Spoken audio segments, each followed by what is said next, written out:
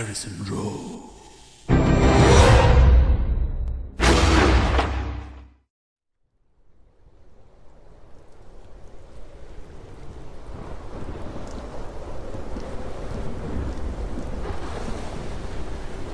Drain, রাস্তা, main gate পেরিয়ে আস্তে আস্তে এখন বারান্দার ঠিক নিচের সিঁড়িটায় উঠে এসেছে জলটা।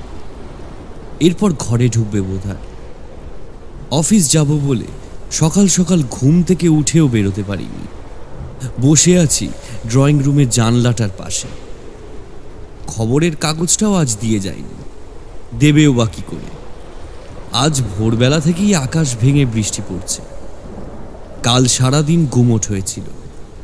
বেশ অনেক দিন পর বৃষ্টির জন্য অফিস ছুটি হল। সেই ছোট্টবেলায় স্কুলে যখন রেইনি ডে বলে ছুটি দিত, কি মজাটাই না পেতাম। মনে আছে ছোটবেলায় বাড়ির বিভিন্ন জায়গা থেকে বিভিন্নভাবে বৃষ্টিটা দেখতাম। সিঁড়ি ঘরের জানলা থেকে দেখতাম আকাশ কতটা কালো হয়ে এসেছে, বৃষ্টির দাপটে গাছগুলো কতটা নুইয়ে পড়েছে। মাঝে মধ্যে একটা দুটো বাড়ির ছাদে কেউ কেউ বৃষ্টিতে ভিজছে, এটাও দেখতাম। রাস্তার পাশের জানলাটা দিয়ে দেখতাম লোকজন উল্টো দিকের মুদির দোকানটার শেডের তলায় জড়ো হয়ে দাঁড়িয়ে আছে। রিক্সাগুলোর সিটের উপর দিয়ে টেনে দেওয়া হয়েছে একটা প্লাস্টিক, যে রিক্সা করে যাচ্ছে সে যাতে ভিজে না যায়। কুকুরগুলো গুঁটি পাকিয়ে কোনো কার্নিশের নিচে বা কোনো বাড়ির বারান্দায় শুয়ে রয়েছে।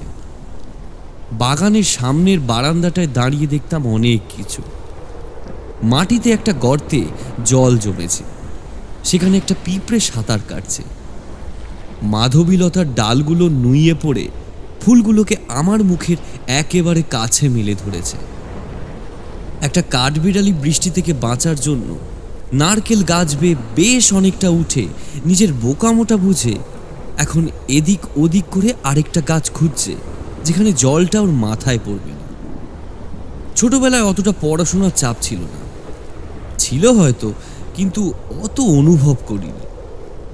আমাদের বাগানে যখন জল জমত, রাফ খাতাটা নিয়ে এসে বারান্দায় বসতাম। তারপর মনের আনন্দে একটার পর একটা পাতা ছিঁড়ে ছোট ছোট নৌকা বানিয়ে ভাসিয়ে দিতাম। কোনোটা গিয়ে ভিড়ত নারকেল গাছতলার ঘাটে, কোনোটা জবা গাছতলার ঘাটে, আবার কোনোটা বাগানের গেট পেরিয়ে রাস্তা দিয়ে বয়ে চলা বড় নদীর স্রোতের পাল্লায় পড়ে ভেসে যেত। অনেকগুলোর কপালে আবার থাকতো নৌকাডুবি। এখন জানালার বাইরে তাকিয়ে থাকতে থাকতে এসব পুরনো কথাগুলো ওই কাগজের নৌকারগুলোর মতোই একটা একটা করে যখন মনের মধ্যে দিয়ে ভেসে যাচ্ছে, এমন একটা স্মৃতির কাগজের নৌকা আমার ঘাটে এসে ঠেকল, যেটার কাগজের ভাঁজে লেখা রয়েছে আমার জীবনের একটা অদ্ভুত সন্ধ্যার অভিজ্ঞতা। তখন আমার বয়স কত হবে, এই বছর 10। বাবা আমাদের সাথে থাকতো না, পোস্টিং ছিল নর্থ বেঙ্গলে কোনো একটা জায়গায়। এখন ঠিক মনে পড়ছে না, তবে মনে রাখার বিশেষ দরকারও নেই। আমি সেবার দিন 5 জন্য বাবার সাথে ওখানে ঘুরতে গিয়েছিলাম। ফেরার দিন আমরা শিলিগুড়ি স্টেশনে এসে পৌঁছাই। ভোরবেলায় ট্রেন, সেই রাতেই হাওড়া পৌঁছে যাওয়ার কথা, কিন্তু তখন কি আর জানতাম সেই কথা।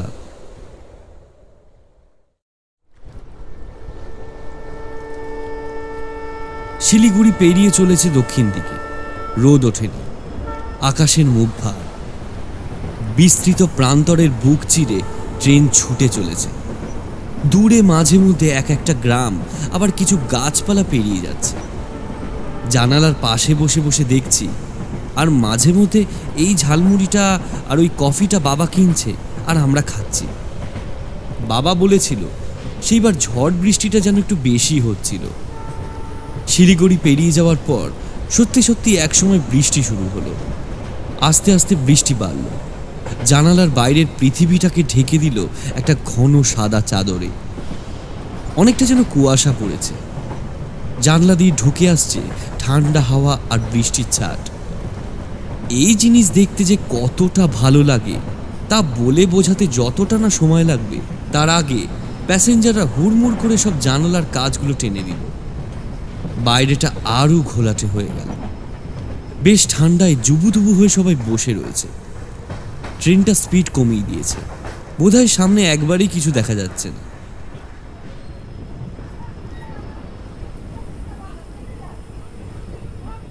বেলা প্রায় 12টা নাগাদ ট্রেন থামল। দু একজন জানালার বাইরে ভালো করে দেখে নিয়ে বলল, কই কোনো স্টেশন নেই তো, কি ব্যাপার? বাইরে যা জোরে বৃষ্টি পড়ছে তাতে কেউ বেরোতেও পারছে না। প্রায় ঘন্টাখানেক এইভাবে বসে থাকার পর অবশ্য আমি এর মধ্যে ঘুমিয়েই পড়েছিলাম। আস্তে আস্তে বৃষ্টিটা ধরতে লাগলো। বৃষ্টির শব্দ কমে আসায় আমারও ঘুম ভেঙে গেছে ততক্ষণে। জানালাগুলো খুলতে খুলতেই বোঝা গেল যে ট্রেন এসে থেমেছে একেবারে একটা খোলা প্রান্তরের মাঝে। স্টেশন তো দূরের কথা, আশেপাশে কোনো জনবসতিই নেই। ধুধু প্রান্তর, তার মাঝে মধ্যে কোথাও কোথাও ক্ষেত। এক একটা বড় বড় তেঁতুল গাছের ডালপালা ছড়িয়ে থম মেরে দাঁড়িয়ে আছে, যেন ওরা এই ট্রেনটাকে এখানে থামতে থেকে বোকা বনে গেছে। এক এক করে লোকজন ট্রেন থেকে নেমে পড়তে লাগলো। লাইনটা বেশ উঁচু করে বানানো হয়েছে। বাবা আমাকে বলল, চল নামি। কিন্তু ট্রেন ছেড়ে দেবে না তো? দূর বোকা, ট্রেন এরম থেমে গেলে ছাড়ার আগে অনেকবার হুইসেল দেবে। ও চল চল, এরকম জায়গা আর জীবনেও দেখতে পাবি কিনা জানি না। ট্রেন থেকে মাটিটা এতটা নিচে যে আমার শেষ সিঁড়িটাতে এসে লাফ দিয়ে নামতে হলো। আলপথের জীবনে সেই প্রথম পা রাখলাম আমি। চারদিকটা কি অপূর্ব। বৃষ্টির পর একটা মিঠে হাওয়া বইছে, নাকে ভেসে আসছে ভেজা মাটির গন্ধ। এক এক করে ইতিমধ্যেই অনেকে নেমে পড়েছে ট্রেন থেকে। আস্তে আস্তে খবর এলো যে সামনে কি একটা উৎপটাং নামের নদীর ওপর ছোট্ট ব্রিজটা ধসে গেছে। লোকজনের মধ্যে একটা মিশ্র প্রতিক্রিয়া দেখতে পাওয়া গেল। অনেকেই ঠাকুরের নাম করে বলছে, ভাগ্যিস আমাদের ট্রেনটা ওই সময় ব্রিজের উপর ছিল না। আবার শুনলাম কেউ কেউ বলছে, এ তো ভারী বিপদ, তাহলে ব্রিজ সারাবার অবধি আমরা কি এখানেই আটকে থাকব? আমি এবার এর মুখের দিকে একবার ওর মুখের দিকে তাকাচ্ছি আর ভাবছি আমার তাহলে কোনটা ভাবা উচিত। এমন সময় বাবা একটু দূর থেকে ডাক দিল। গেলাম। বাবা একটু দূরে ট্রেন লাইনের ঢালটা যেখানে নেমে গিয়ে মাঠে মিশেছে সেখানে দাঁড়িয়েছিল। কাছে যেতে বাবা বলল, চল তো, ওখানে থাকলেই শুধু শুধু চিন্তা পারবে। দেখ, কিছু করার তো নেই, দেখি না আশেপাশে কোনো গ্রাম টাম পাওয়া যায় কিনা। আমার মনে অনেক প্রশ্ন ঘুরছিল। এই ধুধু ফাঁকা প্রান্তরে যেখানে সব দিকেই একই রকম দেখাচ্ছে, সেখানে কোথায় কি খুঁজব? তবে কথাটার মুখে বললাম না। তবে লাইন থেকে খানিকটা দূরে গিয়ে পড়তে বাবা আমায় দেখালো যে ক্ষেত খামারের মাঝে একটা আলপথ। এই পথটা যত দূর দেখা যাচ্ছে তত দূর সব কিছু টপকে একেবারে সোজা চলে গেছে। তার মানে নিশ্চয়ই এইখান দিয়ে লোক চলাচল করে। আমরা হাঁটা লাগালাম, তবে বেশি দূর যেতে হলো না। হঠাৎই পিছন থেকে একজনের ডাক পেলাম। তাকিয়ে দেখলাম মাথায় গোল টোকা পড়া একজন লোক, হাঁটু অবধি কাদায় দাঁড়িয়ে। তার ধুতি কোনো রকমে কোমরে বাঁধা। পাশের মাঠ থেকে উঠে আসছে আমাদের দিকে। গ্রাম্য সারল্য চোখে মুখে, শরীরের ভাঁজগুলো দেখে মনে হচ্ছে সে খেটে খাওয়া মানুষ। বয়স হলেও চেহারা পেটানো, তবে বেশ রোগা। আমি প্রথমটা ওকে দেখে ভেবেছিলাম কাকতারুয়া। লোকটা আমাদের কাছে এসে বেশ অবাক হয়েই বলল, কারা আপনারা গে? এইখানে কি করে এলেন? প্রশ্ন অত্যন্ত ন্যায্য। বাবা লোকটাকে সব কিছু বুঝিয়ে বলতে সে মাথা নাড়তে নাড়তে বলল, ও নদী পাগলা আছে, ওর নাম গড়াই বুড়ু, স্রোতের খুব টান। এইখানে ভাঙন হয়তো, ওই ব্রিজের দশা এমনিতেই খারাপ ছিল, বৃষ্টি হচ্ছে তো তাই ভেঙে গেছে। আপনাদের ট্রেনের কাছে চলেন দেখি একবার। আমরা লোকটাকে নিয়ে ট্রেনের কাছে ফিরে আসতে বাবা আমাকে বলল যে এই গড়াই বড়ু নদী নাকি বোধহয় কালিন্দী নদীর শাখা। তার মানে এই জায়গাটা মালদার তাল অঞ্চল হলেও হতে পারে। গ্রামের লোকটাকে জিজ্ঞেস করে বুঝলাম বাবা ঠিকই ধরেছে। লোকটা বলল এখান থেকে সব থেকে কাছের জনপদ হলো তাদেরই গ্রাম, আমডাঙ্গা। আমরা ট্রেনের কাছে গিয়ে দেখি সে দারুণ ব্যাপার। একটা ছোটোখাটো গ্রাম বসে গেছে সেখানে। প্যাসেঞ্জাররা যে যার ব্যাগ থেকে পেপার টেপার বার করে বসে গল্প গুজব করছে। এক দুজন এদিক ওদিক ঘুরছে। একদল তো ক্রিকেট খেলতে শুরু করে দিয়েছে। কোথা থেকে সব জোগাড় করলো কে জানে। অবশ্য অনেক লোকজন। আমাদের কামরার কাছে গিয়ে কয়েকটা চেনা পরিচিত মুখ দেখে কথা বলতে এগিয়ে গেল বাবা। মোট কথা হলো এই যে এর মধ্যে ওনারা ইঞ্জিনের দিক থেকে ড্রাইভার মশাইয়ের সাথে কথা বলে এসেছে। কাল সকালে শিলিগুড়ি থেকে শান্তিং ইঞ্জিন এসে এই ট্রেনটাকে টেনে ফেরত নিয়ে যাবে, এছাড়া আর কোনো উপায় নেই। আজ রাতটা এখানেই কাটাতে হবে। অর্থাৎ চিন্তার বিষয় এক নয় একাধিক। ট্রেন আছে, বগি আছে, থাকা নয় হয়ে যাবে, কিন্তু খাওয়া দাওয়া কোথায় কি হবে তার তো কোনো ঠিকানা নেই। এদিকে জিনিসপত্র সবার সাথেই কম বেশি রয়েছে। তাহলে কি করা যায়? গ্রামের লোকটা বলল যে গ্রাম থেকে যদি কিছু শুকনো খাবার দাবার এখান থেকে কয়েকজন মিলে গিয়ে নিয়ে আসে তাহলে রাতটা কাটাতে অন্তত একটু সুবিধা হবে। সবার মুখ চোখ দেখে বুঝলাম প্রস্তাবটা বেশ লোভনীয় হলেও কেউই নিজের মালপত্র ছেড়ে ঠিক যেতে চাইছে না। এতক্ষণ ধরে এইসব নিয়ে আলোচনার সময় যে ছোট্ট ভিড়টা হয়েছিল, আস্তে আস্তে সেটা এবারে হালকা হয়ে গেল। ওই লোকটা বাবাকে একটু পাশে সরিয়ে এনে বলল, বাবু, সামনে তো কইতে পারছিলাম না, আপনি আপনার ছেলেরে নিয়ে চলেন না, থাকা খাওয়ার কোনো অসুবিধা হবে না। কাল সকাল চলে আসবেন ট্রেন ছাড়ার আগে। হ্যাঁ, তা করাই যায়, জিনিসপত্র আমার সাথে বিশেষ নেই। আচ্ছা, যদি আর একজন যায় তাহলে কি খুব অসুবিধা হবে? না, একজন কেন, আপনি আরো 5 জন আরে নিয়ে চলেন। 5 জনের ব্যাপার এক, আর 500 জনের ব্যাপার আর এক। আমি বুঝতে পেরেছিলাম বাবা কার কথা বলছিল। বাবার পাশের সিটের ভদ্রলোক, নাম বোধহয় কল্যাণবাবু। ভদ্রলোকের বাড়ি শিলিগুড়িতে, ব্যবসার কাজে কলকাতায় যাচ্ছেন। এক মাথার টাক, ছিমছাম চেহারা, চোখগুলো গোল গোল, মুখে সবসময় একটা সহজ সরল হাসি লেগে আছে। সেই শুরু থেকে দেখেছিলাম বাবার সাথে বেশ দুটো একটা কথা বলে যাচ্ছে। খানিকক্ষণ খোঁজাখুঁজির পর বাবা ওনাকে যখন প্রস্তাবটা দিলেন তখন আমি খানিকটা দূরে ওই গ্রামের লোকটার সাথে দাঁড়িয়েছিলাম। সেখান থেকে দাঁড়িয়েই শুনতে পেলাম ভদ্রলোক এক লাফ দিয়ে প্রায় চেঁচিয়ে উঠে বললেন, কি বলেন কি মশাই, once in a life time ব্যাপার, গোল্ডেন অপরচুনিটি, যাবো না মানে? আমারও লাগেজ যে একেবারে কম। দাঁড়ান, বাং থেকে আপনার আর আমার ব্যাগটা নামিয়ে আনি। আপনার আর কিছু নেই তো? না, ওই একটাই দেখবেন, সবুজ রঙের ডাফেল ব্যাগ। আসুন, আমি ওইখানে আমার ছেলের কাছে গিয়ে দাঁড়াই। আমি এই গেলুম আর এই এলুম, ঠিক আছে? আচ্ছা। আমরা তিনজন যখন আলের পথটা ধরে এই মাঠ ঘাট বাঁশবন পেরিয়ে লোকটার পিছন পিছন গ্রামে এসে একটা বেশ বড় মাটির বাড়ির সামনে এসে দাঁড়ালাম, তখন প্রায় বেলা 3টে। বৃষ্টি হয়েছে। আলপথ ধরে হেঁটে এসেছি, প্রায় হাঁটু অবধি কাদায় মাখামাখি হয়ে গেছে। কল্যাণবাবু বেশ প্রাণ খোলালো। এই কাদা টাদা অগ্রাহ্য করে গোটা পথটা হাঁটতে হাঁটতে একবার এক একটা সিনারি দেখতে দেখতে খালি দাঁড়িয়ে পড়ছিলেন আর চেঁচিয়ে উঠছিলেন, আহা, কি অপূর্ব, কি সুন্দর। তবে ভদ্রলোককে খুব একটা দোষ দেওয়া যায় না। কথায় কথায় জানতে পারলাম গ্রামের লোকটার নাম দামোদর। ইটের রাস্তা থেকে বাড়িটা প্রায় 50 হাত দূরে। পরপর 3-4টে ঘর লাগোয়া লম্বা টানা বারান্দা, সামনে জায়গাটা দালানের মতো। এক পাশে একটা প্রকাণ্ড আম গাছ পুরো জায়গাটাকে ঢেকে রেখেছে। তার নিচে একটা কুয়ো। বারান্দার সামনে অনেকটা জায়গা মাটি দিয়ে লেপা। একদিকে রান্নাঘর, এছাড়া চারদিকে বিভিন্ন ছোট ছোট গাছপালা ছড়িয়ে ছিটিয়ে রয়েছে। বারান্দায় বসে একজন ভদ্রমহিলা কাঁথা বুনছেন। দামোদর হাঁক পারল, বৌমা। ও দামোদা। এই বলেই ভদ্রমহিলা মুখ তুলে আমাদের দিকে তাকিয়ে চুপ করে গেলেন, বোধহয় বাইরের লোক দেখে। দামোদর এগিয়ে গিয়ে খানিকক্ষণ ভদ্রমহিলার সাথে আস্তে আস্তে কিসব কথা বললেন। তারপরই ভদ্রমহিলা বারান্দা থেকে নেমে আস্তে আস্তে দামোদরকে বললেন, খণ্ডজ্ঞান দেখো, বাইরের লোক দাঁড় করিয়ে রেখে দিলে একেই এনারা এই বিপদে পড়েছেন। আসুন, ভিতরে আসুন তো। দিন আমার ব্যাগগুলো দিন।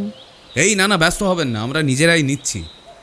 ম্যাডাম, মানে যে দিদি, চিন্তা করবেন না, আমাদের খালি বলুন মালগুলো কোথায় রাখবো।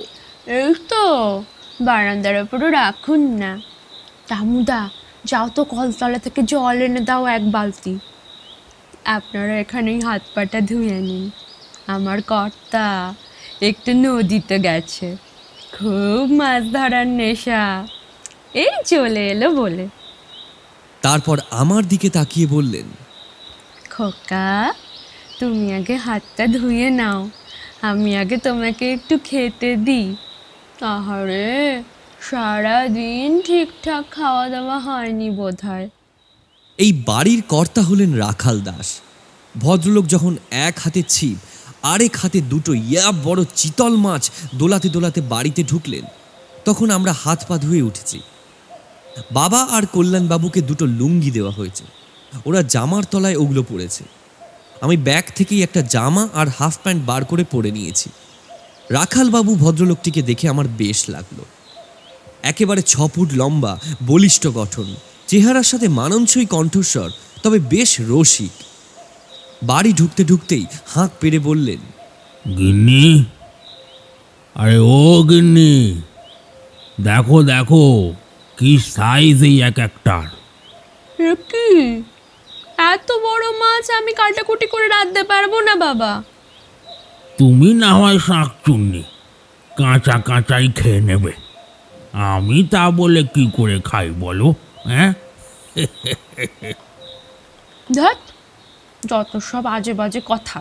দেখি, ও মা, কি বড়, সত্যি ভালোই হয়েছে। শোনো বলছি। এই বলে সেই জেঠিমা ওনাকে আমাদের আসার কথা, তারপর কি হয়েছে সব খুলে বললেন। শুনে রাখালবাবু বেশ খুশি হলেন। কল্যাণবাবু মাছগুলো দেখে তো একবার বলেই উঠলেন, ওরে বাবা, চিতল মাছের মুইঠা, গরম ভাতে 2টা।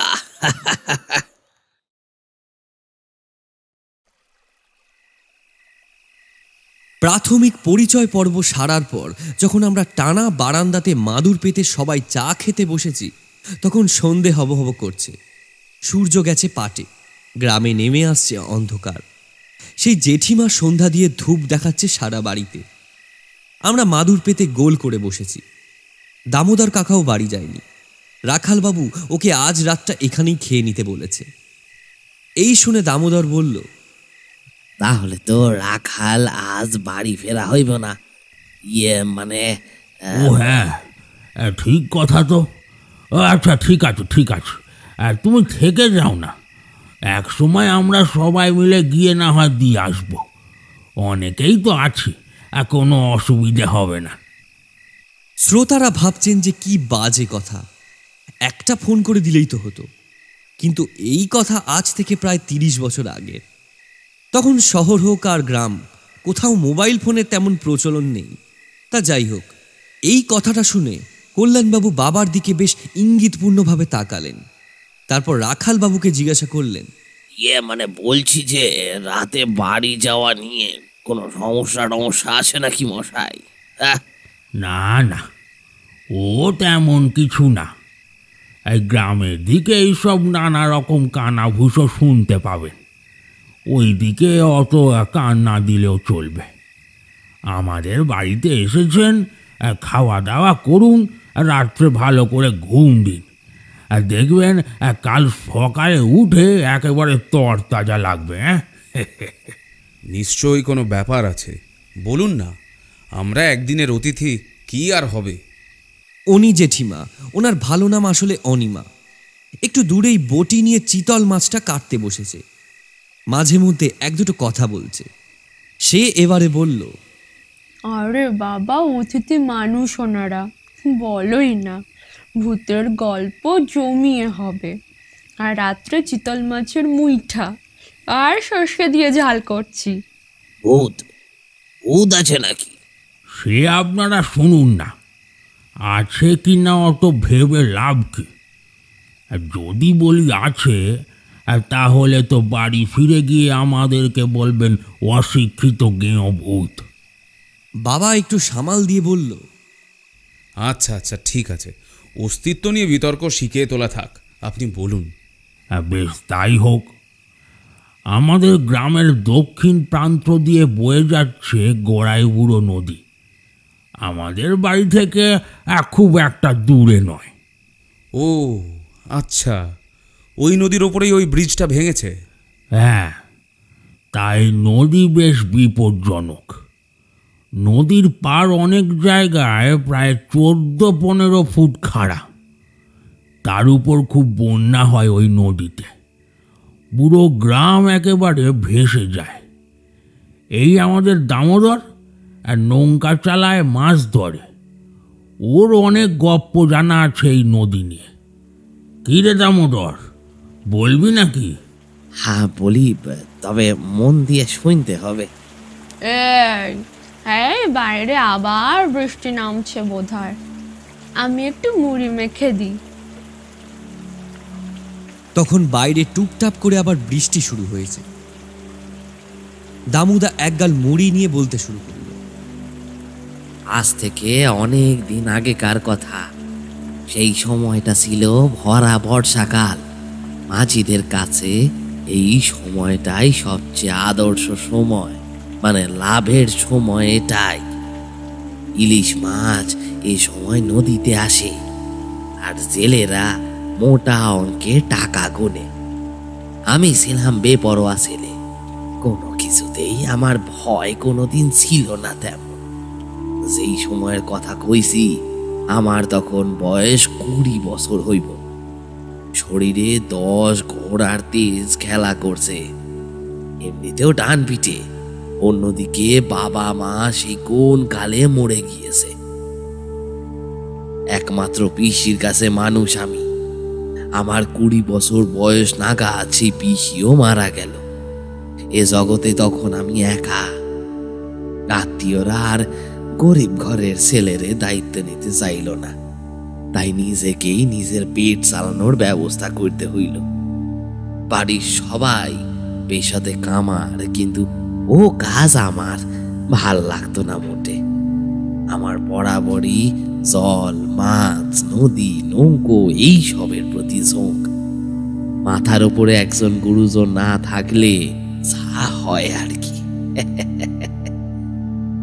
নিজের যা মন চাইতো তাই করতাম।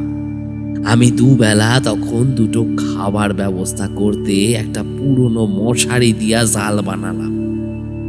প্রথম নদীর পাড়েই মাছ ধরতাম। তারপর পাড়ার এক কাকা, তারও 3 কুলে কেউ নাই, এমনি তার পুরনো নৌকাটা দিয়ে দিল। আমি তখন সেই নৌকা নিয়া গড়াই বুড়ো নদীতে চড়ে বেড়াইতাম দিন রাত। এক সময় ডাঙার থেকে জলে বেশি থাকতাম আমি। মনের মতো গান করতে করতে বই নিয়ে বেড়াতাম আমার ডিঙি নৌকোটা।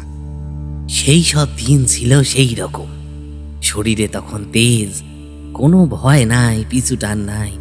রাতের বেলা নদীতে যেতাম, জাল ফেলে মাছ ধরতে শিখলাম। আস্তে আস্তে বেশ মাছ পেতে শুরু করলাম।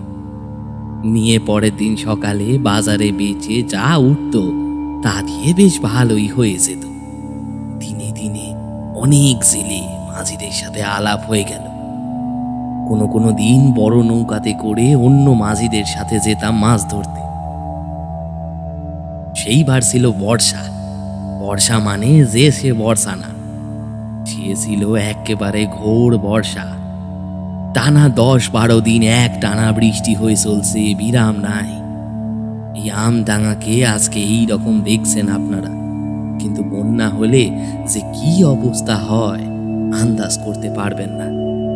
সেইবার বৃষ্টিতে এই আমডাঙ্গা গেল ভেসে প্রায়।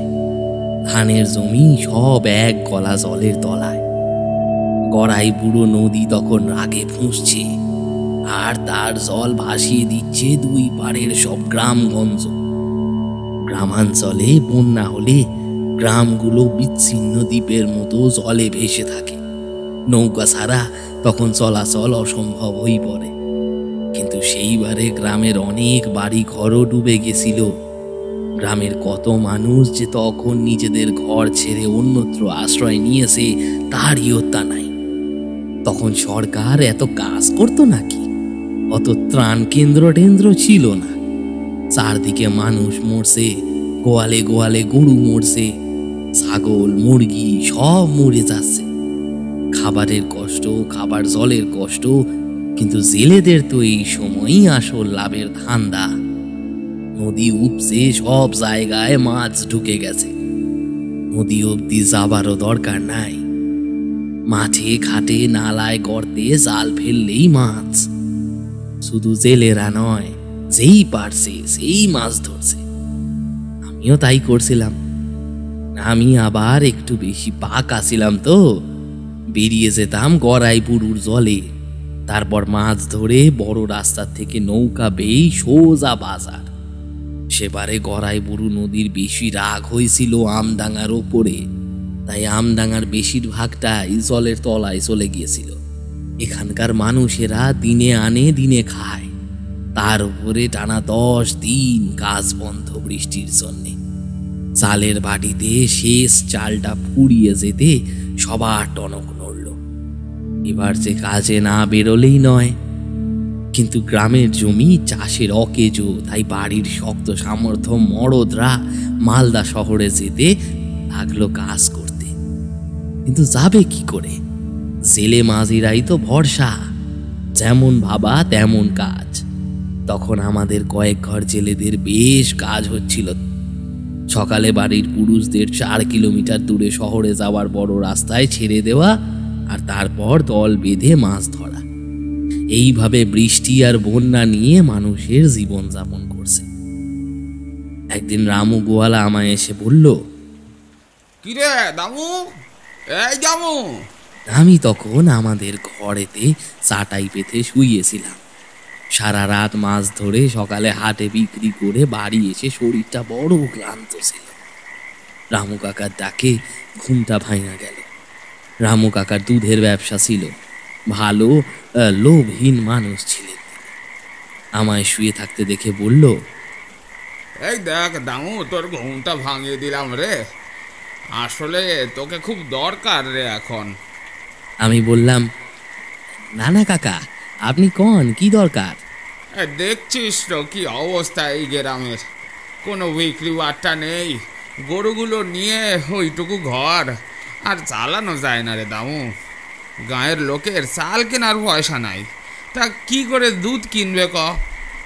তাই ভাবলুম তোর কাকিমারে আর খোকারে রেখে আসি কাশীপুর, খোকার মামা বাড়িতে। সেখানে তো আর বন্যা হয় নাই, 2 বেলা খেতে পাবে। এ গায়ে থাকলে তো ওরা না খেতে পেয়ে মরবে ক? তুই ছাড়া এখন আর কে আমাদেরকে পার করে দিয়ে আসবে কত? তুই আমাদেরকে একটু গড়াই বুড়ু পার করে দে, ওখান থেকে গরুর গাড়ি করে ওদেরকে পাঠিয়ে দেবো ক্ষণ। আমি কথাগুলো বসে বসে শুনছিলাম।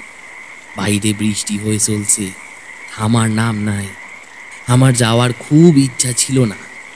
তার একটাই কারণ, এই ঝড় জলে মেয়ে মানুষ আর বাচ্চা ছেলেটাকে নিয়ে পথ চলা, তার ওপর পাড় ভাঙছে গড়াই বুড়ুতে, জলে সাংঘাতিক স্রোত। মনের মধ্যে কু ডাকছিল। রামু কাকা আমাকে চুপ করে বসে থাকতে দেখে বলল, দামু দামু, আমি তোকে পয়সা দিব। তুই তুই কটা দিন যেতে দে, এই বন্যাটা যাক। সি রামু কাকা, ছোটবেলায় পিসিকে কতবার বিনা পয়সাতে দুধ দিয়ে আসো বলো তো? তোমার খেয়ে বড় হয়ে তোমার থেকেই টাকা চাইবো? স্যাঁ স্যাঁ স্যাঁ স্যাঁ, আমার তো বড় পাপ লাগবো গো কাকা। মুখে বললাম তো বটে, মনে মনে ভাবলাম, আমি ভাবছিলাম নদী এখন রাক্ষসী, পাহাড় ভাঙছে, যাওয়াটা কি ঠিক হইব? রামু কাকা বলল, দেখ এইখানেও তো ভালো নেই, ভাতের অভাব, থাকার জায়গার অভাব, এইটুক ভরসা ওপরওয়ালার ওপর করছি আর কি। আমি রাজি হলাম অবশেষে। মনের মধ্যে কেমন একটা কু গাইছিল, বুঝতে পারছিলাম কিছু অঘটন ঘটবে। দুপুর থাকতে থাকতে আমরা বেরিয়ে পড়লাম 4 জনা। আমি, রামু কাকা, রামু কাকার বউ আর ওদের একমাত্র ছেলে ভোলা। বছর 10 কি 11 হবে। কিন্তু বেরোবার মুখেই এক জোরে বৃষ্টি হলো। বৃষ্টির ফোঁটাগুলো আছড়ে আছড়ে পড়ছিল গায়ে, যেন চামড়ায় সুঁচ ফুটছে। একই গড়াই বুড়ু বেরোতে এমনই অনেক সময় লাগে, খুব স্রোত, তার ওপর এখন হাওয়া দিচ্ছে।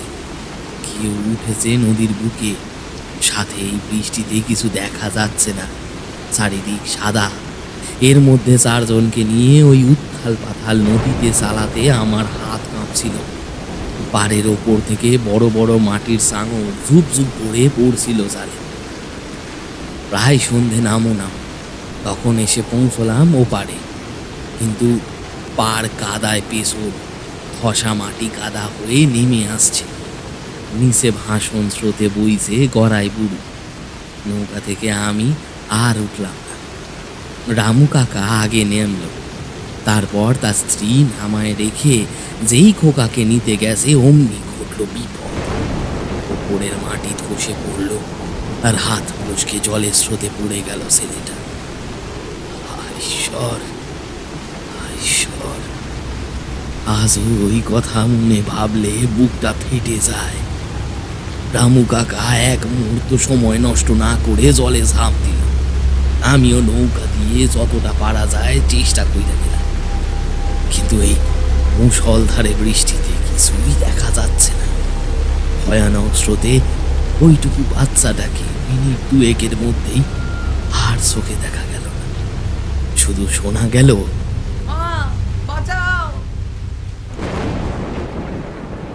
এতটা বলে দামোদর একটু থামল। ঘরে উপস্থিত সবাই চুপ। বাইরে বৃষ্টি একই তালে পড়ে যাচ্ছে, আর মাঝে মাঝে বিকট শব্দ করে বাজ পড়ছে। আমি বোকার মতো বললাম, তারপর? রাখাল বাবু বলল, কই দামু, আর শুরু কর তারপর। হ্যাঁ, বাকিটা বলে নাও, আমি তারপরে একটু চা নিয়ে আসছি। সেই দিন অনেক কষ্টে আমি আর রামু গোয়ালা মিলে তার বউকে বাড়ি ফিরিয়ে নিয়ে এলাম। ভদ্রমহিলা বারবার একেবারে বহিব রইখে পড়ে যাচ্ছিলেন। গ্রামের সবাই সেবার ভোলার জন্য খুব কষ্ট পেয়েছিল, খুব। কিন্তু সময় কি আর থেমে থাকে? তারপর আবার পেটে টান পড়ল, খিদের জ্বালা, বড় জ্বালা। আবার নৌকা নিয়ে বের হলাম। ভোলার মৃত্যুর খবর শুনে মাঝের 3-4 দিন কেউ গড়াই বুড়ুর দিকে যায়নি। সেই রাতে আমরা 3 জন বেরোলাম মাছ ধরতে। সারা রাত নদীর থেকে ইলিশ ধরে পরের দিন বাজারে বিক্রি করে যা লাভ হবে 3 জনে ভাগাভাগি হবে, এই ঠিক হয়েছিল। ফারুক চাচা, আমি আর আমারই বয়সী একজন ছেলে শিবুদা, এই 3 জনে ফারুক চাচার বড় নৌকা নিয়ে সেদিন রাতের দিকে বেরোলাম। ভগবানের দয়ায় সেই দিন বৃষ্টি প্রায় হয়নি বললেই চলে। একটা লণ্ঠন, 2টো জাল আর একটা মাছ রাখার হাঁড়ি নিয়ে আমরা 3 জনে এসে পৌঁছলাম মাছ নদীতে। রাত তখনও 2য় প্রহর। আমরা নদীতে নামার আগেই খাল বিল থেকে চার দেওয়ার জন্য কিছু ছোট ছোট মাছ ধরে রাখছি। জাল ফেলার পর যদি সময় থাকে তাহলে বড়শি গেঁথে ফেলা যাবে। এপারে এত জোরে ব্যাং ডাকছে যে এখানে এসেও শোনা যাচ্ছে ফারুক চাচা হাল টানছিল নৌকা। আমি আর শিবু মাছের ঝাঁকের দিক ঠাউর করছিলাম। জলে হুড় হুড় করে স্রোত বইছে। মনে হচ্ছিল এই উত্তাল তরণী কখন ভেসে যাবে এই স্রোতে। আচমকা থেকে ঠিক 1 হাত দূরে ওপরের থেকে একটা বড় কাঁদার ছাই জলে পড়ল। একটু চমকে উঠলাম, কিন্তু একটু শান্ত হওয়ার আগেই হঠাৎ কানে ভেসে এলো একটা ছোট ছেলের গলার আওয়াজ, আমার বাচ্চা, আমি ডুবে যাচ্ছি। বুকের ভেতরটা হিম হয়ে গেল ভয়। ঠিক আমার কানের পাশে এসে যেন কেউ বলল কথাটা। আমি শিবু আর ফারুক চাচার দিকে তাকিয়ে বুঝলাম তারা এর কিছুই শুনতে পায়নি। আমি একবার পেছন ফিরে ভয় ভয় তাকালাম, না, কেউ নাই। কালো জলে লণ্ঠনের ফিকে আলো পড়ে ঘোলাটে দেখাচ্ছে। আমি স্বাভাবিক হয়ে বসার চেষ্টা করলাম, কিন্তু আবার সেই ডাক। এবার মনে হলো একদম আমারও ঠিক কানের পাশ থেকে ভোলার গলায় আবার সে বলছে, আমার বাচ্চা, আমি ডুবে যাচ্ছি। বুকের ভেতরটা শুকায়ে কাঠ হয়ে গেল। আগের বার ভুল শুনছি বলে নিজেকে সান্ত্বনা দিলেও এইবার আর দিতে পারলাম না, কারণ এইবার শুধু আমি একা নয়, ফারুক চাচা আর শিবুও শুনেছে। কারোর মুখে একটাও কথা নাই। ওর মুখের দিকে তাকিয়ে রয়েছি। ফারুক চাচা একটু সাহস করে বলল, দামু দেখ তো বাপ, ইলিশের সাইডটা কোন দিকে, এই জাল ফাইলা দে। আমার ভয়ে হাত পা আড়ষ্ট হয়ে গেছিল। সত্যি বলছি, ফারুক চাচার কথায় সম্বিত ফিরে পেয়ে চালটা জলে ফেলতে যেই জলের দিকে ঘুরেছি, অমনি দেখলাম আমাদের নৌকার গায়ে গা এড়িয়ে লম্বা একটা শরীর আমাদের সাথেই চলছে একই গতিতে। আমি পাথরের মতো অচল হয়ে পড়লাম। আমাকে দেখে শিবুদা বলল, দামু কিরে, কি হইল? আমি শুধু আঙুল দিয়ে ছায়াটাকে দেখিয়ে দিলাম। আর তখনই হঠাৎ একটা ফ্যাকাশে পচা গলা হাত নৌকার পাটাতনের ওপর উঠে এলো। ছোট্ট একটা হাত, পচে ফুলে গেছে, আঙুল থেকে কষে পড়ছে নখ। নৌকার নিচের ছায়া থেকে সেই হাত উঠে এসেছে। ফারুক চাচার হাত কাঁপতে থাকলো ভয়, কিন্তু তবুও সে এক নাগারে দাঁড় টানতে লাগলো। আমি শিবুদা ওই হাতটার থেকে যতটা সম্ভব দূরে রেখে ভয়ে সিটিয়ে বসে আছি। হালকা বৃষ্টি শুরু হয়েছে। জলে সেই দাঁড় ভেলার ছলাৎ ছলাৎ শব্দ, আর তার সাথে ওই বুকের রক্ত হিম করা দৃশ্য। ফারুক চাচা প্রাণপণে দাঁড় টেনে নৌকো এগিয়ে নিয়ে যাওয়ার চেষ্টা করছে, কিন্তু সেই পচা গলা হাতটা পিছু ছাড়ছে না কিছুতেই। জলের মধ্যে সেই অন্ধকার শরীরটাও যেন সমান তালে তাল মিলিয়ে চলছে।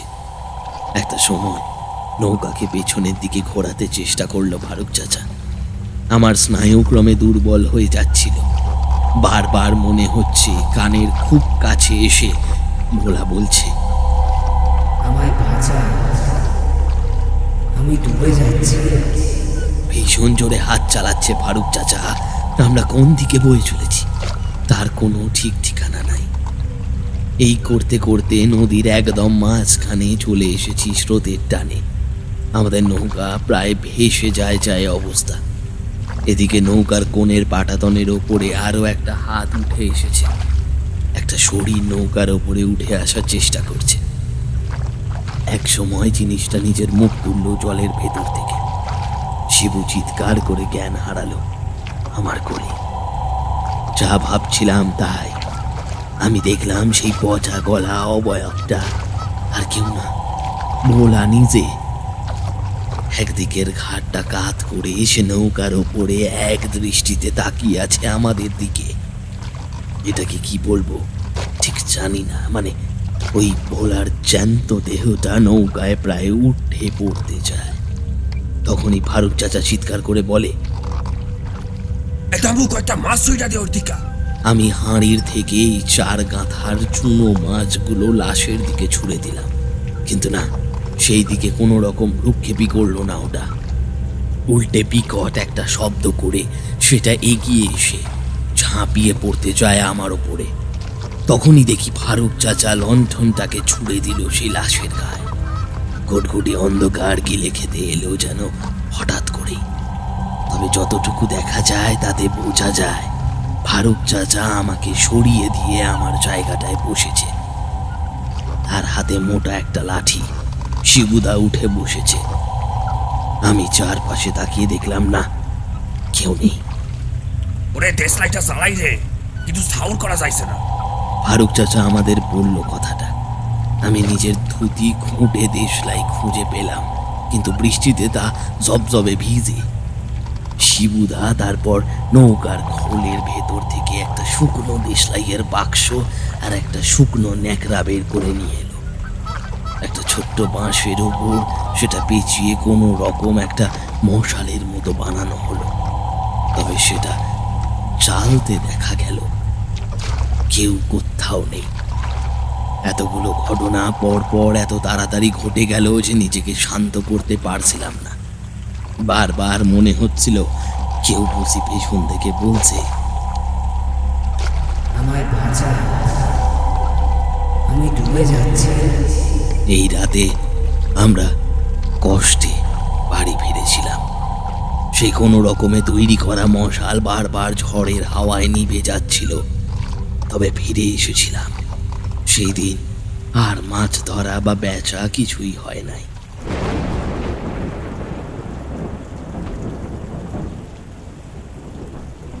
আমি এই ফাঁকে একটু উঠি, চাটা বানিয়ে আনি। আরে আরে ব্যস্ত হবেন না। আরে কতদিন পর বাড়িতে লোকজন এলো, আর তো কেউ নেই, দুটো প্রাণী থাকি। এরকম ঝড় বৃষ্টির রাতে জমিয়ে বসে গল্প করা কত দিন হয়নি। দাঁড়ান। অনি, বলছি ওই সাথে কিছু। চিন্তা করো না, পিটুক কথা করে। কল্যাণবাবু পুরো গল্পটা কান খাড়া করে শুনছিলেন। উনি কিন্তু সেখান থেকে বেরোতে পারেননি এখনো। দামুকে প্রশ্ন করলেন, আচ্ছা, তারপরে কি হলো? মানে ওই ব্যাপারটা নিয়ে তখন গ্রামে কোনো কথা হয়নি? এই ঘটনা গ্রামে জানাজানি হলে কেলেঙ্কারি কাণ্ড হবে বা আমাদের তিনজনের কথা কেউ বিশ্বাস করবে না ভেবে আমরা আর এ নিয়ে কথা বাড়াইনি। গ্রামের কাউকে ঘটনাটা বলিনি। পরে শুনছি অনেকেই নাকি এই রকম বিপদের সম্মুখীন হয়েছে ওই গড়াই বুড়ুতে। রাখালবাবুর মুখটা বেশ গম্ভীর। উনি এক হাত দিয়ে নিজের দিকে ইঙ্গিত করে বললেন, সেই অনেকের মধ্যেই আপনাদের সামনে এই জলজ্যান্ত মানুষটাও পড়ে। মাই গুডনেস, বলেন কি? কল্যাণবাবু চমকে উঠলেন।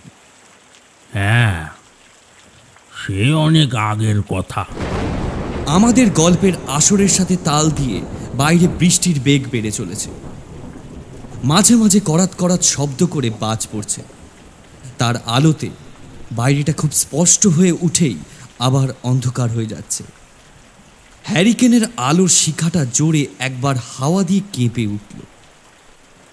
জেঠিমা 5 কাপ গরম গরম চা থালায় সাজিয়ে নিয়ে এলো। তার সহযোগ এলো এক বাটি ভর্তি পেঁয়াজি। কল্যাণবাবুর মুখে হাসি ফুটে উঠল। তিনি বললেন, সেই ছোটবেলায় আমাদের দেশের বাড়ির কথা মনে পড়ে যাচ্ছে। শুধু ভূতের গল্প নয়, তার সাথে এমন জমকালো পরিবেশ আর আপনাদের আতিথেয়তা, মনে হচ্ছে নিজের কোনো আত্মীয়ের বাড়িতেই বেড়াতে এসেছি। মনে হবে কেন? ভাবুন না, নিজের লোকের বাড়িতেই এসেছেন। এই, তুমি কি বলছিলে বলো না, গপ গপ করে গিলছো কি? ও হ্যাঁ হ্যাঁ, বলছি ওই পানিমুড়ার নাম শুনেছেন কি? রাখালবাবু হাত দিয়ে ইশারা করে 1 মিনিট অপেক্ষা করতে বললেন। তারপর একটা ঢোক গিলে গরম চায়ে চুমুক দিয়ে বললেন,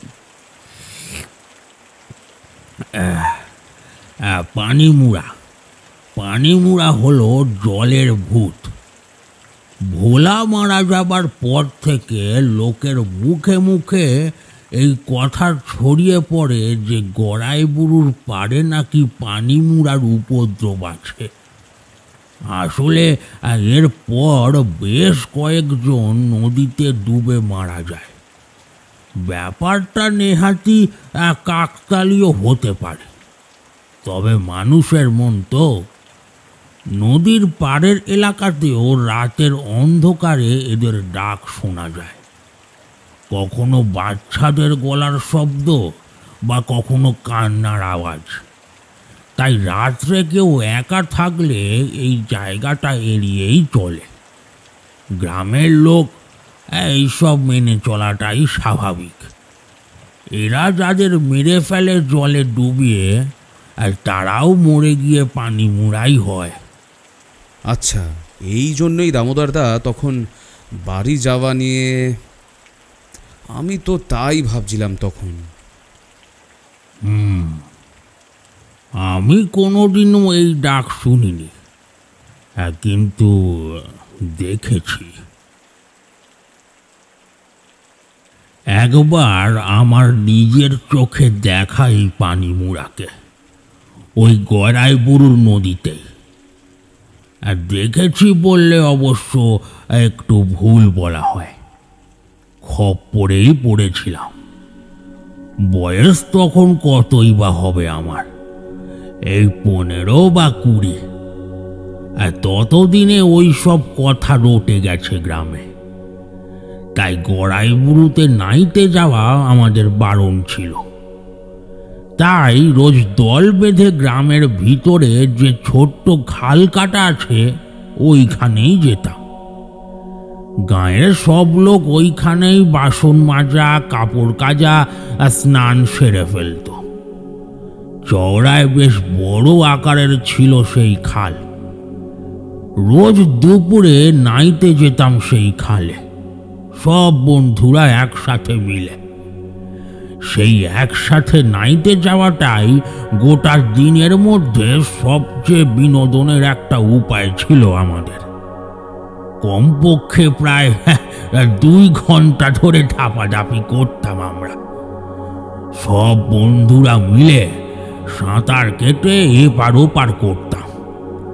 সারাদিন ধরে অপেক্ষা করতাম যে কখন সব বন্ধুরা মিলে খালে যাব।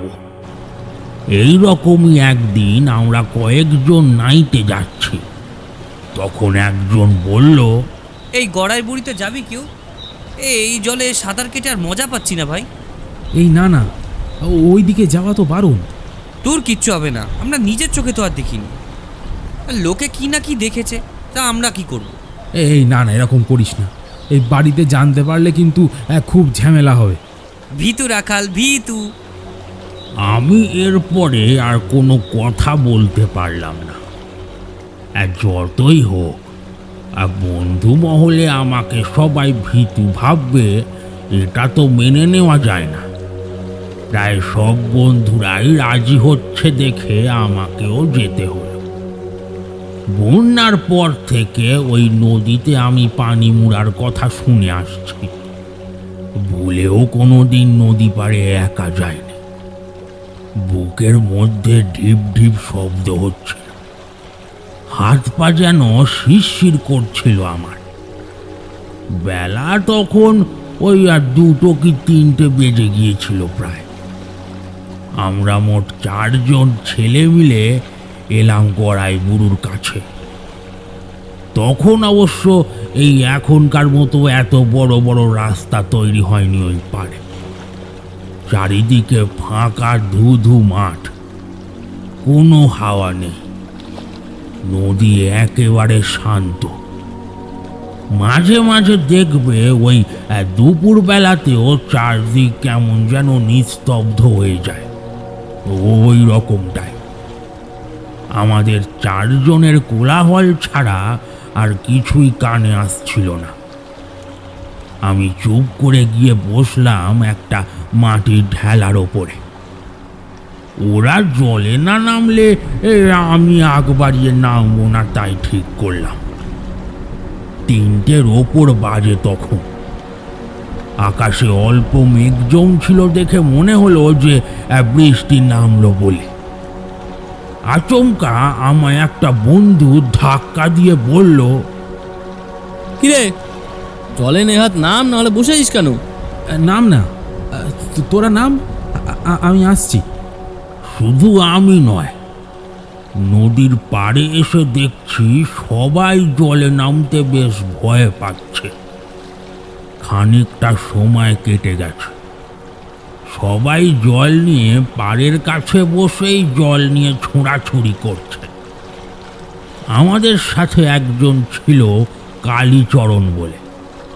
তার সাহস ছিল একটু বেশি, যাকে বলে বেশ ডাকাবুকো। সেই প্রথম পুরোপুরি জলে নামল, আর তার দেখা দেখি আমরাও জলে নামলাম। কেন জানি না একটু অস্বস্তি হচ্ছিল আমার। মনে হচ্ছিল আমার পাশেই কেউ যেন আমায় দেখছে, অথচ আমি তাকে দেখতে পাচ্ছি না। সব বন্ধুরাই জল নিয়ে মাতামাতি করছে, সাঁতার কাটছে। কিন্তু সেদিন আমার বারবার মনে হচ্ছিল কেউ যেন জলের ভেতর থেকে আমাকে দেখছে। আচমকা আমার পিঠে কেউ একটা ধাক্কা দিল। আর আমি জলের মধ্যেই একেবারে হুমড়ি খেয়ে পড়লাম। কিন্তু আশ্চর্যের বিষয়, আমার বন্ধুরা চোখের সামনে জলে খেলা করছে। পিছন থেকে ঠেলা দেওয়ার মতো কেউ ছিল না। তবে আমি স্পষ্ট অনুভব করতে পেরেছিলাম সেই পিঠের ছোঁয়া।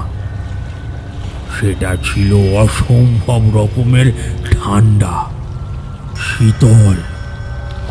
ঘাড় ঘুরিয়ে দেখতেও সাহস পাচ্ছিলাম না তখন। আমি জল থেকে উঠে পড়ব ভেবে যেই না শরীরটা জলের বাইরে বের করতে গেছি, অমনি একটা টান। জলের মধ্যেই মনে হচ্ছে কেউ যেন আমাকে প্রবল বেগে নিচের দিকে টানছে। আমি দাঁড়াতে পারছি না।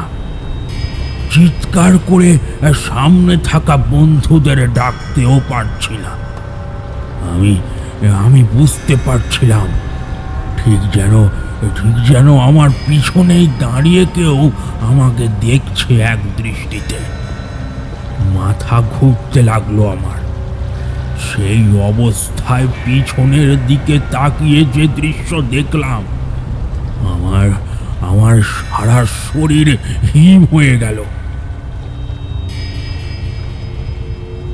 আমি দেখলাম একটা কালো কুচকুচে অবয়ব হাঁটু জলে ঠিক আমার পিছনে দাঁড়িয়ে, আমার থেকে 10-12 হাত দূরে।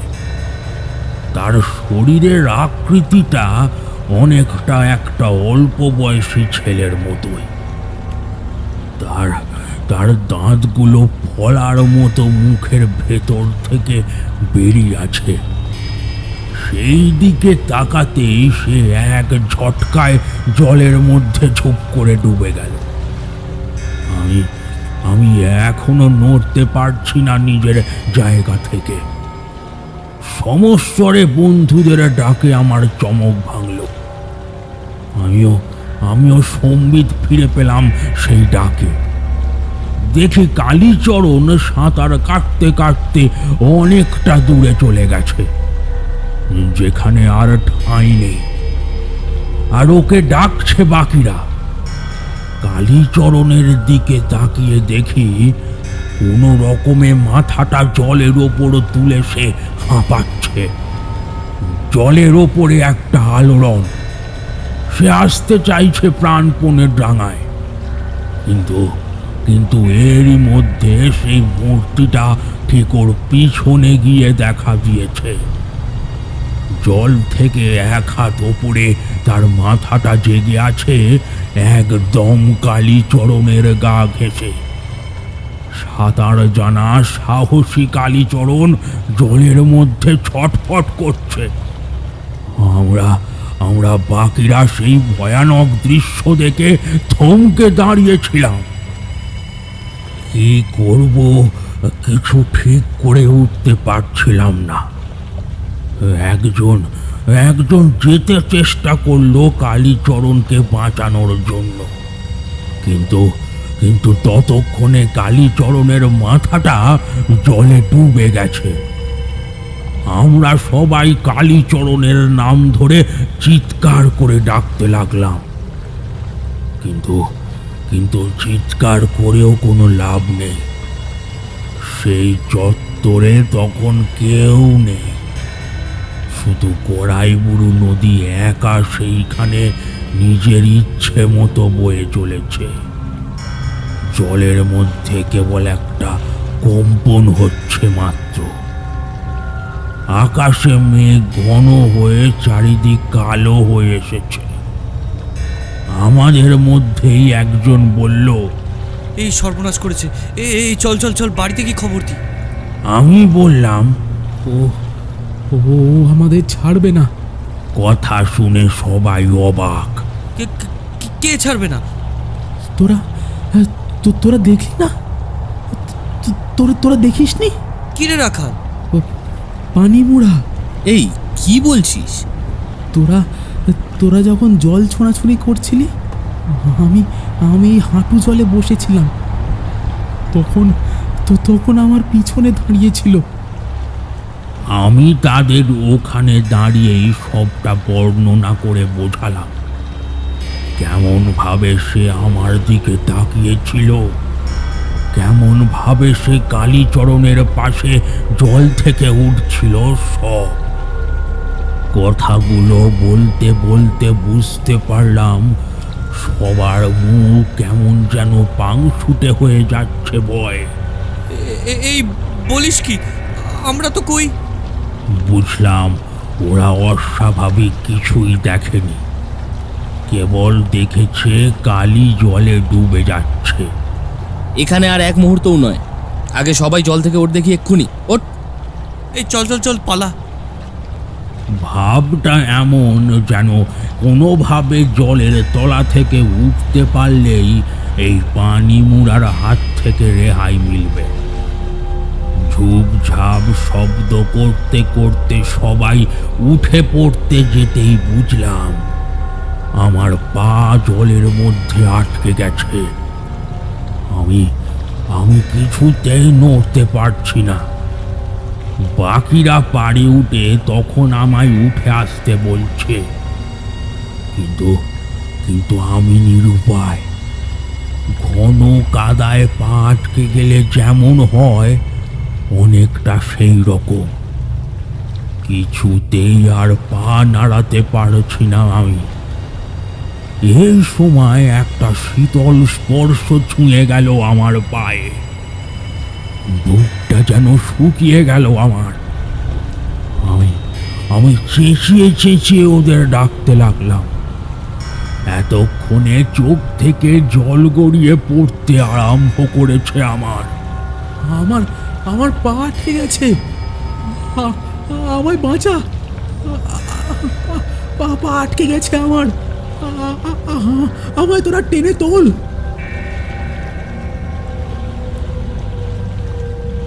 চোখের সামনে একটা জলজ্যান্ত ছেলেকে মরতে দেখেছি। কেবল মরতে দেখিনি, ওকে যে কি ভয়ানক জিনিসটা ধরেছে সেটাকেও দেখেছি নিজের চোখে। পায়ের কাছে সেই ঠান্ডা স্পর্শটা আস্তে আস্তে যেন ক্রমশ দৃঢ় হয়ে জড়িয়ে ধরছে। বুঝতে আর বাকি রইল না যে আমি আজ এখানেই শেষ হয়ে যাব। একবার নদীর দিকে তাকিয়ে দেখলাম, মনে হলো যেন অনেক অনেক মৃতদেহ জল থেকে উঠে আসছে পাড়ের দিকে, আমার দিকে।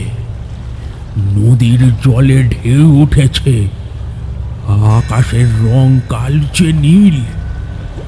পাড়ের দিকে তাকিয়ে দেখি ওরা ভয়ে ভয়ে সাহস করে নামছে জলে আমাকে বাঁচানোর জন্য।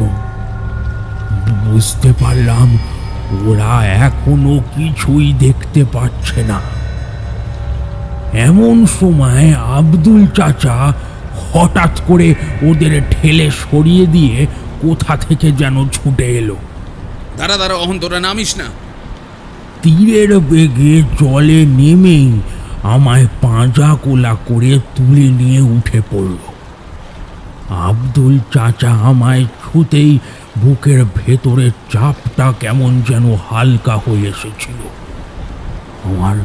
আমার এখনো মনে আছে, আমাকে সবাই মিলে ধরে ওখানেই একটা গাছের নিচে শোয়াতে শোয়াতে একটা আচ্ছন্ন ভাব আমায় গ্রাস করল।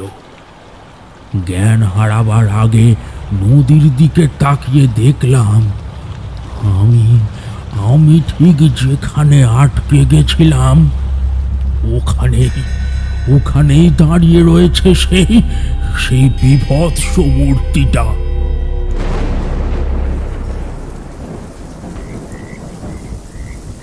এতটা বলে থামলেন রাখাল বাবু। একটা বিড়ি ধরিয়ে নিয়ে ধোঁয়া ছাড়লেন। হ্যারিকেনের আলোতে সেই ধোঁয়া আরো ঘোলাটে করে দিচ্ছে রাখাল বাবুর মুখটা। রাত কত হবে কারোর খেয়াল নেই। গল্পে মজে আছি উপস্থিত সবাই। একদিকে একটা শিরশিরানি ভয়ের অনুভূতি সত্ত্বেও আমি ব্যাপারটা থেকে বের হতে পারছি না কিছুতেই। একটা ঠান্ডা জোলো হাওয়াতে এবার হ্যারিকেনের নিভু নিভু আলোটা দপদপ করতে করতে নিভে গেল।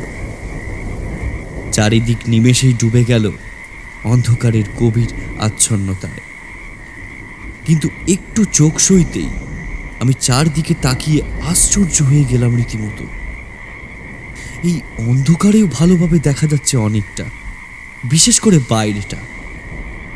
আকাশটা ঘন নীলচে কালো পর্দার মতো, তার উপরে গাছপালার মিশ কালো অবয়বগুলো খেলা করছে ঝড়ের হাওয়ায়।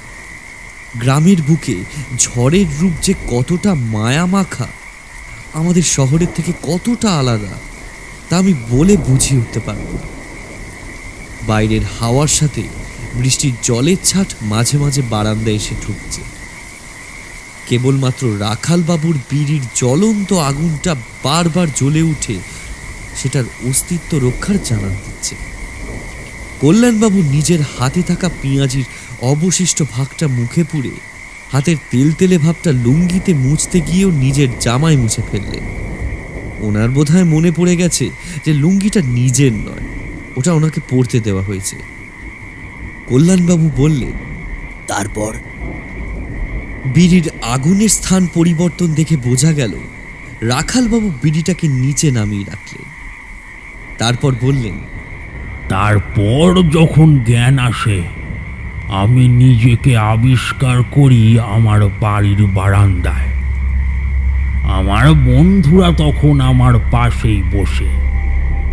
গাঁয়ের আরো কয়েকজন মানুষ এসেছে সেখানে, মূলত তাদের বাবা মায়েরা। আমি প্রথমে উঠে নিজে যে বেঁচে আছি এটা ভাবতেই সময় লেগে গেছিল ঢের। আমি দেখলাম আমার মাথার পাশে বসে আছে আব্দুল চাচা, গলায় হাতে গোটা 20 তাবিজ মাদুলি ঝোলানো, আমার দিকে তাকিয়ে হাসছে। আমি উঠে বসতেই বলল, আজ জোর বাইসা গেছ আল্লাহর দয়ায়, নইলে তোরেও ডুবাই মারি দিত। আমি ঠিক সময় মতো না আইলে আর দেখতে হইতো না। কালীকে ওরা নিয়ে গেছে, আমি বললাম। সবার মুখ ভার, কান্নায় ভরা। পরে শুনেছিলাম অবশ্য সবটা। আমাদের বাড়ি ফিরতে দেরি হচ্ছিল বলে আমাদের ঘরের সবাই বেশ চিন্তা করছিল। কেউ একজন আমাদের 4 জনকে দল বেঁধে গড়াই বুড়ুর দিকে যেতে দেখে ফেলেছিল। সেই খবর 4 গান ঘুরে আব্দুল চাচার কাছে পৌঁছতেই কারুর অপেক্ষা না করে সে একাই ছুটে গিয়েছিল। আব্দুল চাচা তখন ছিল গাঁয়ের গুণী। তন্ত্র মন্ত্র ভূত প্রেত ঝাড়ানোতে তিনি ছিলেন বেশ সিদ্ধ পুরুষ। আর শুধু তাই নয়, সে ছিল খুব সাহসী আর ডান পিটে। আমাকে নাকি ধরেছিল পানি মুড়াতে। ওরাই কালীচরণকে মায়ার ছলে ভুলিয়ে নিয়ে গিয়ে মাঝ নদীতে একটা জিনিস দেখায়। অনিমা, একবার হ্যারিকেনটা জেলে নিয়ে এসো তো। রাখালবাবু মাঝ পথে নেমে জেঠিমাকে বললেন। জেঠিমা উঠে হ্যারিকেনটা জ্বালিয়ে নিয়ে এলো। এতক্ষণ আমরা আলো না জেলেই বসেছিলাম। অপূর্ব কাটছিল সময়টা। জেঠিমা ফিরে আসতে দামু কাকু হ্যারিকেনটা সবার মাঝে রাখলো।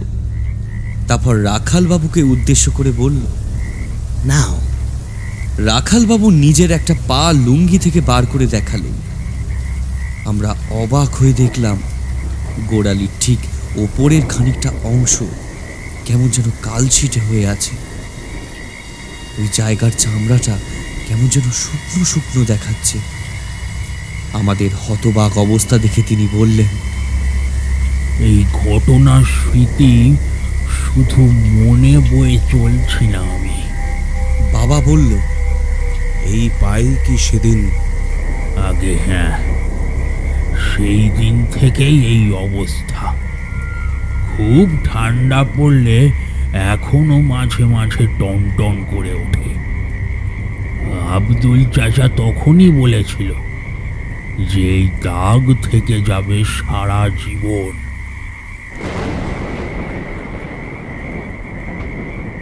কল্যাণবাবু গোল গোল চোখ পাকিয়ে হা করে এখনো তাকিয়ে আছেন ওই দিকে।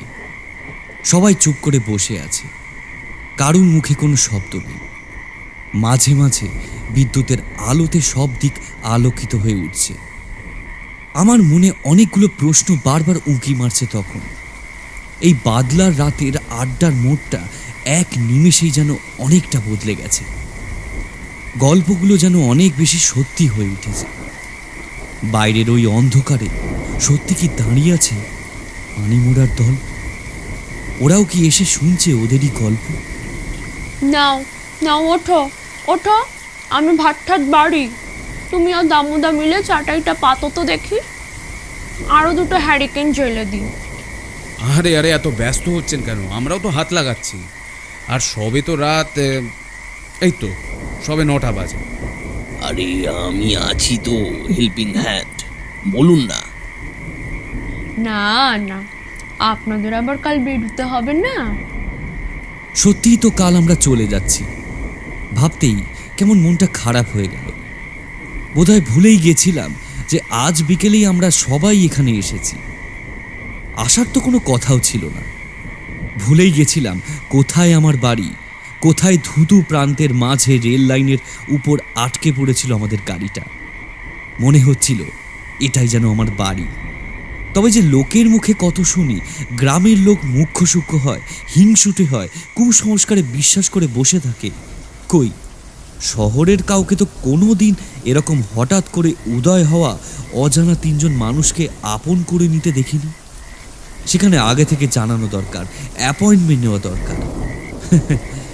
একটা কথা বুঝতে পারলাম, ভালো সময় কাটানোর জন্য যেমন ভালো পরিবেশ প্রয়োজন, তেমন প্রয়োজন ভালো মানুষের সঙ্গ। অনেকদিন পর মাটিতে মাদুর পেতে বসে খেলাম। এক সারিতে আমরা সবাই বাবু হয়ে বসেছি। সামনে লাইন দিয়ে 3টে হ্যারিকেন চলছে। জেঠিমা আমাদের সবাইকে খেতে দিচ্ছেন, আর দামুদা হাতে হাতে এটা ওটা গুছিয়ে নিচ্ছে। বাইরে তখন বৃষ্টি অনেকটাই ধরে এসেছে।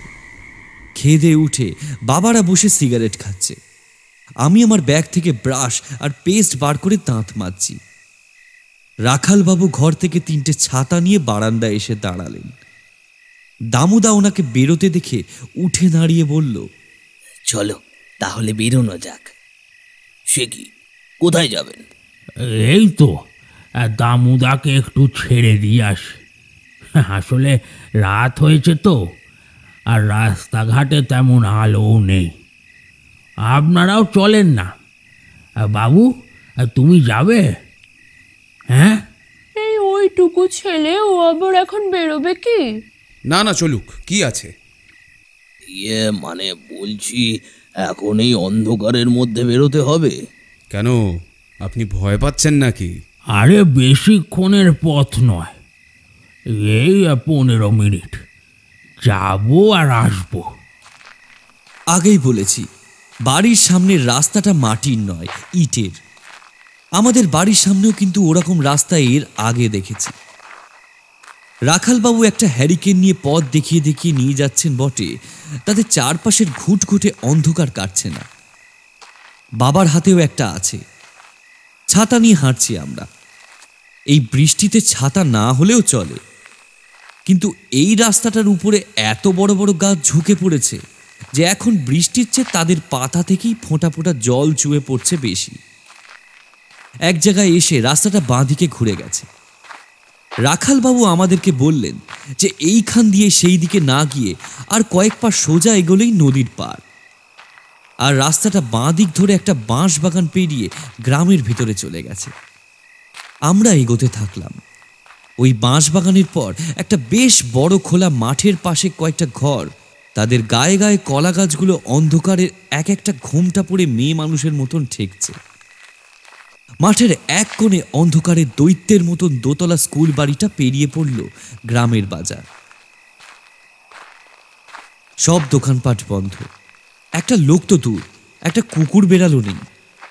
বাজার পেরিয়েই একটা ছোট্ট গলির মুখে দামোদর বাড়ি। ঘরে ঢোকার সময় সে বলল, আপনাদের সাথে সন্ধেটা কাটায় বড্ড ভালো লাগলো। আবার আসবেন, কিন্তু সময় নিয়ে আসবেন, কেমন? খোকা, তুমিও এসো, কিন্তু গ্রাম ঘোরায় দেখাবো, মেলা দেখাবো। কাল আপনাদের সাথে হয়তো দেখা হবে না, আমায় একটু ইংরেজ বাজার যাইতে হইব। রাখাল, তুমি ছেড়ে দিয়ে আসবো তো ওনাদের? হ্যাঁ হ্যাঁ, দিয়ে আসবো। চলি, আবার দেখা হবে, ভালো থাকবেন। আসি। ফেরার পথ ধরেছি, ভেবেছিলাম বৃষ্টিটা কমে যাবে, কিন্তু হলো একেবারে উল্টো। আস্তে আস্তে হাওয়ার বেগ আর বৃষ্টির জোর দুই সমান তালে বাড়তে লাগলো। আমরা পা চালাতে শুরু করল। মাঠের পাশ দিয়ে যখন যাচ্ছি তখন আচমকা সামনে কি একটা দেখে কল্যাণবাবু চমকে একটু লাফিয়ে উঠলেন। ওরে বাবারে! কি কি কি হলো? বাবা উদ্বিগ্ন গলায় প্রশ্ন করল। আমরা সবাই থমকে দাঁড়িয়ে পড়েছি।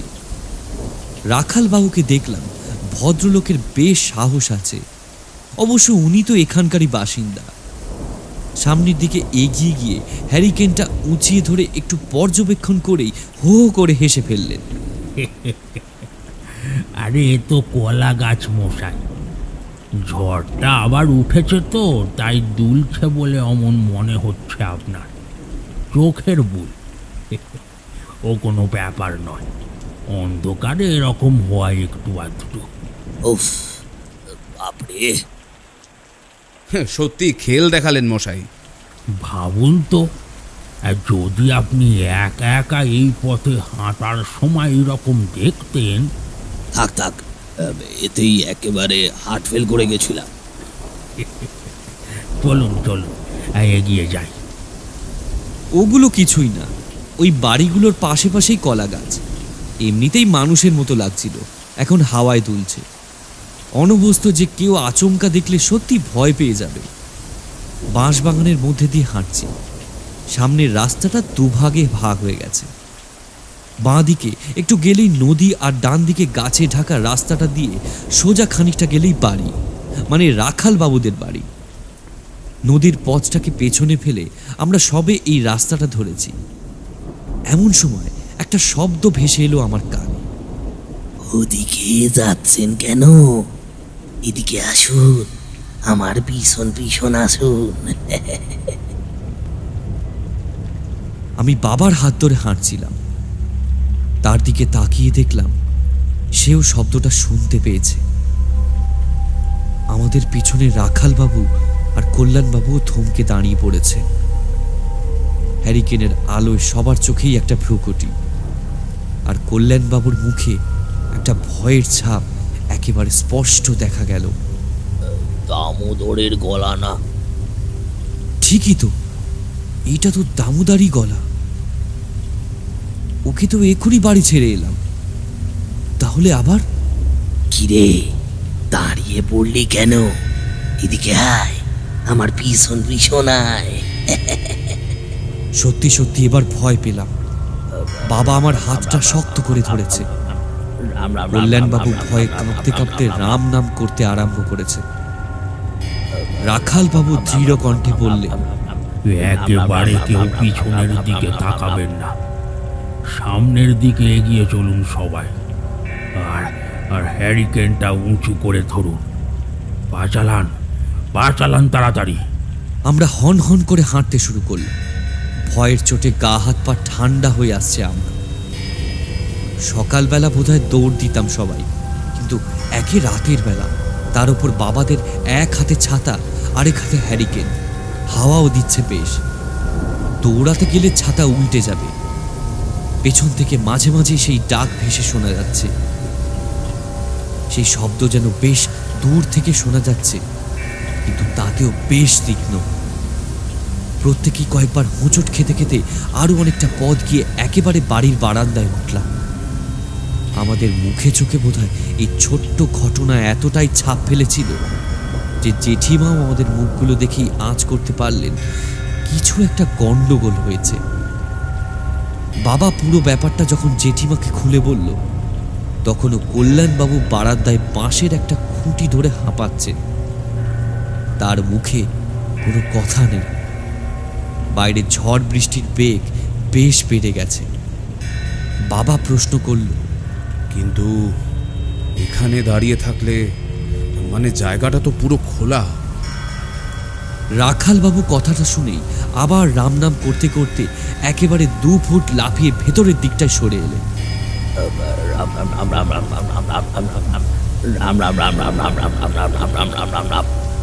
রাখালবাবু বললেন, চিন্তা করবেন না, আমার ভিড়ে তারা পা রাখতে পারবে না। এই নাও, এই চাবিটা সবাই একবার করে দাঁত দিয়ে কাটো।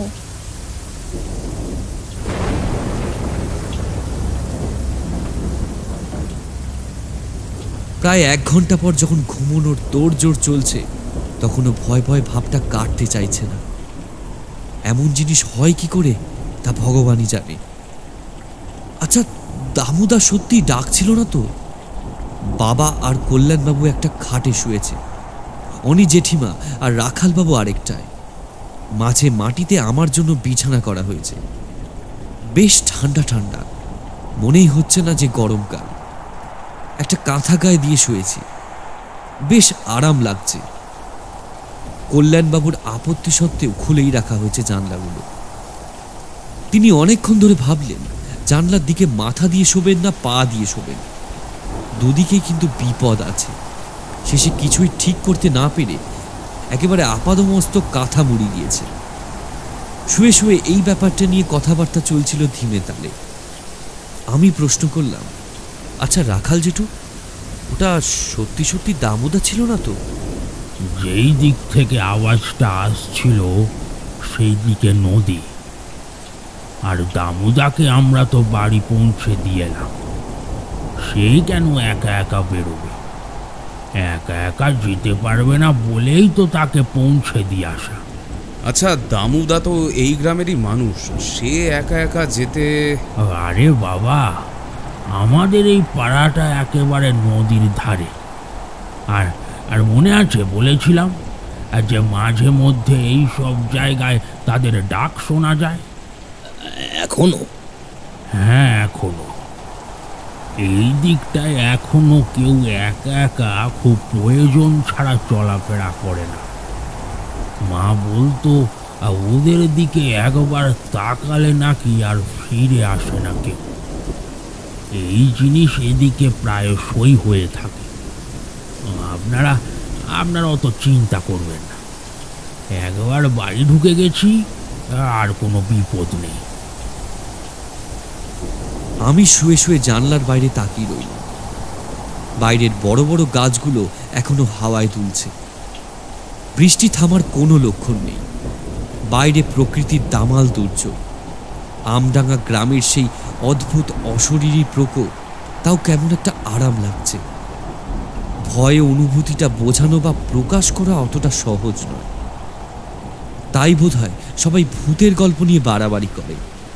ভয় পেতে ভয়ও লাগে, আবার ভালোও লাগে। জানালার বাইরে প্রকৃতির তাণ্ডব দেখতে দেখতে কখন ঘুমিয়ে পড়লাম মনে নেই।